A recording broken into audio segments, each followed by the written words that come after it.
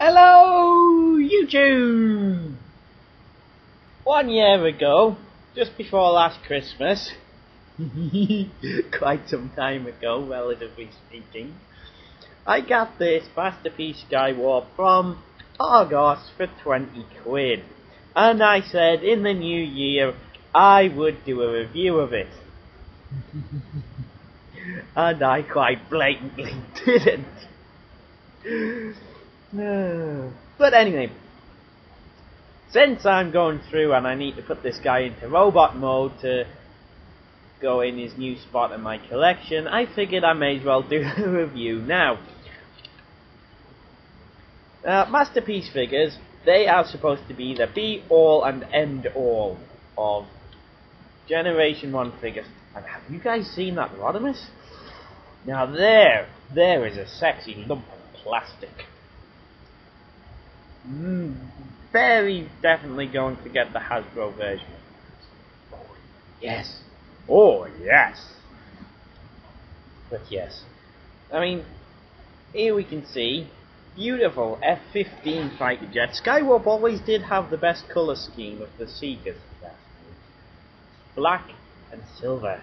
And I said I wouldn't do this as a review, but no. I've reverted back. There. Piffle. Piffle! These jets. People don't always like these jets, but this is a very nice, very streamlined jet. You know, colours, it all meshes together well.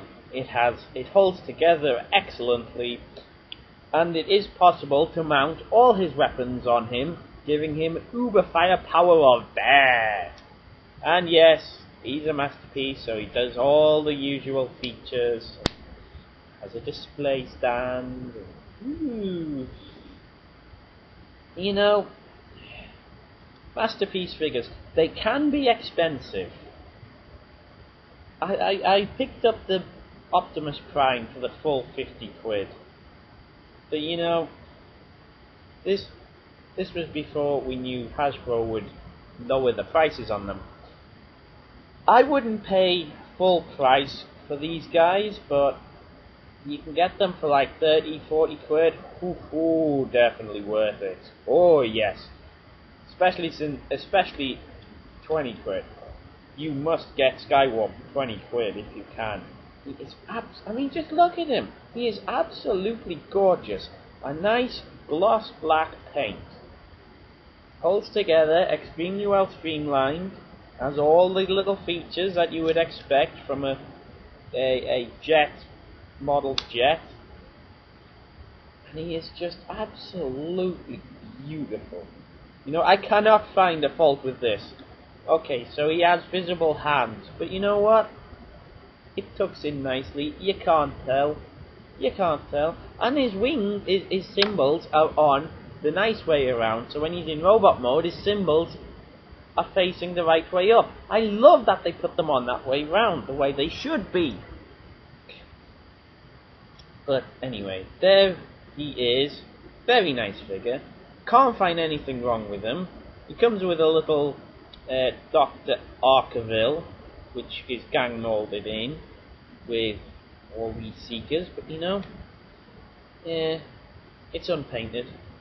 The one thing is, Skywarp doesn't have quite as much detailing as the original Masterpiece Starscream. For example, he has no motto on the side, no "do not step here" signs, but all in all, he is a beautiful rendition of an F-15 jet in awesome colours.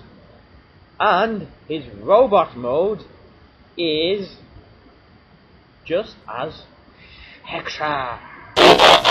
And here is robot mode. As you can see, he is just absolutely beautiful. Many people say they have trouble standing him up, and I can see why with these funny legs. But you just have to angle his nozzles right, his heel nozzles, angle them right, and he will not stand. Wait, hang on. He will stand Wait, wait, there you go, he's going over. But, I mean, he's got all his massive amounts of articulation. No, I said I wasn't going to do reviews like that. I'm sorry, people. I'm sorry for betraying your trust so quickly.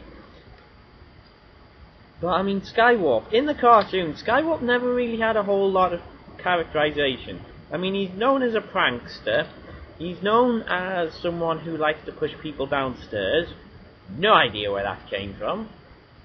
But, say what you will, Skywarp does have the best colour scheme of the Seekers. And I'm including the original Takara Starscream in that. Now, this is a Hasbro version, so he doesn't have as much paint details as the Masterpiece one, like the white stripes on his shoulders are missing, and he is a straight repaint of Starscream, whereas you can't see that, can you? Whereas can you see that? No. Whereas the original Skywarp had some constipated face, Hasbro decided this guy is better suited with the smirk.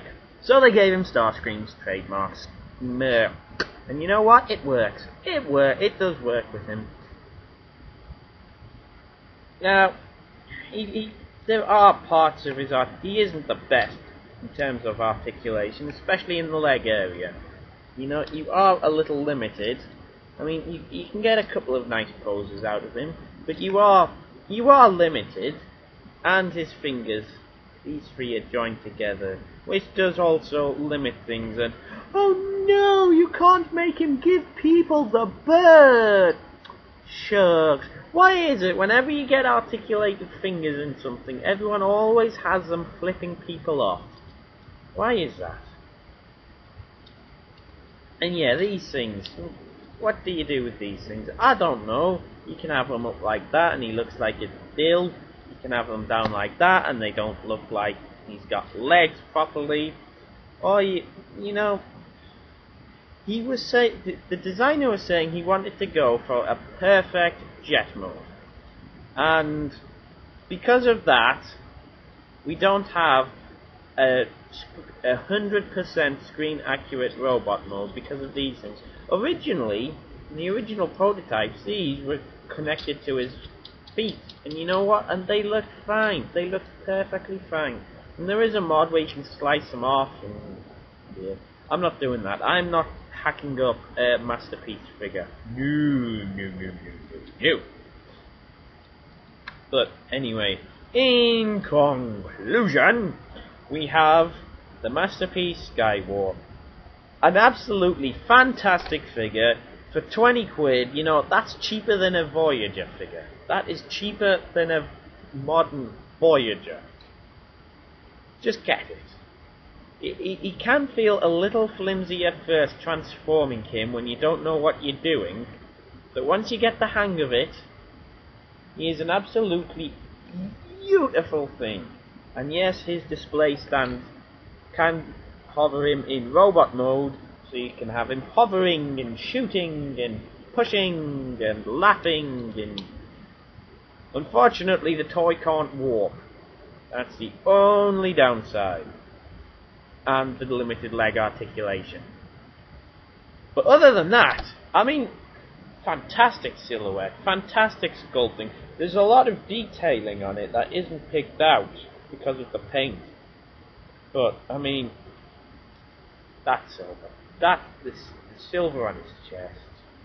Okay, this is turning a little erotic now. I need to stop.